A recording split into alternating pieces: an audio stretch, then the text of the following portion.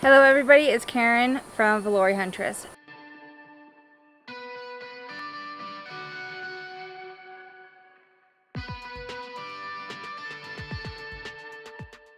Today I wanted to talk to you guys about something that's very important but may not have crossed your mind, or maybe your friend's mind, or maybe even a family member. So, if you shoot rifles, handguns, even BB guns, even archery, you need to understand these rules of being outside. Yes, you don't always get an option of going to a range, and maybe you're out camping like we are, and you want to go shooting. We brought our bows, for instance. Rules of firearm safety will, no matter what, always and forever still apply. Safety is safety, and you guys need to understand. Maybe you guys aren't the problem, maybe you guys are really safe, but maybe you know somebody that is not being safe. So, for instance, here's where we're camping at. We came up into camp and the first thing we noticed was this. This here is a target. First of all, that target is put on there by a bolt. So metal, first of all. Yeah, straight in the center. Into a tree that is maybe this thick. Maybe. Here's problem number 2. It is not a full background to have the projectile against to help slow it down or disperse the object. Here's problem number 3. There's a road right here, but there's a road that splits off and goes right down in there. You can see it right there. It runs straight through here. Well, what is that right there? That's the target pointing at a road. It doesn't matter if it's dirt, gravel, or even just halfway to the point of not being a road anymore. Doesn't matter. It's still a non-safe direction because it's not going to catch the bullet or the BB or the arrow.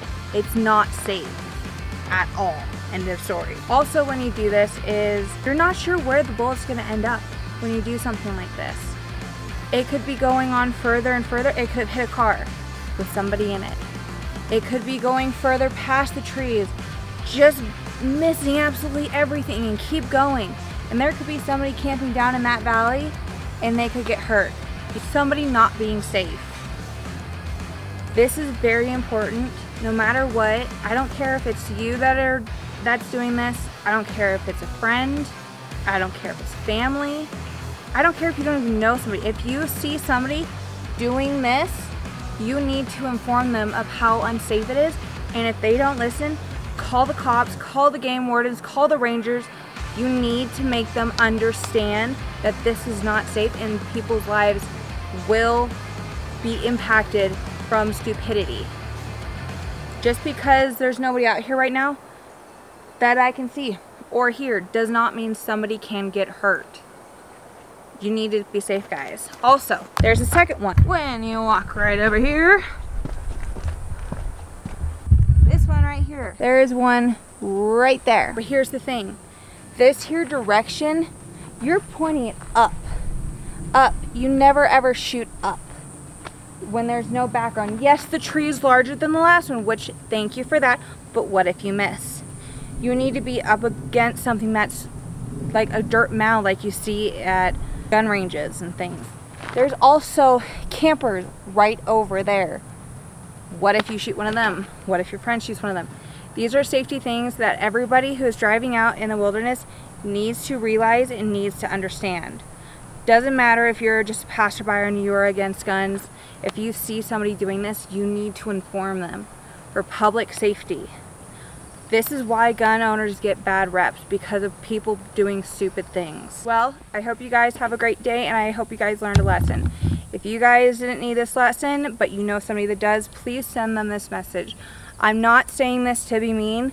I'm saying this because people will get hurt. If it's not from you, it could be somebody else doing it, or it could be one of the people that you love getting hurt. People need to be aware of the safety.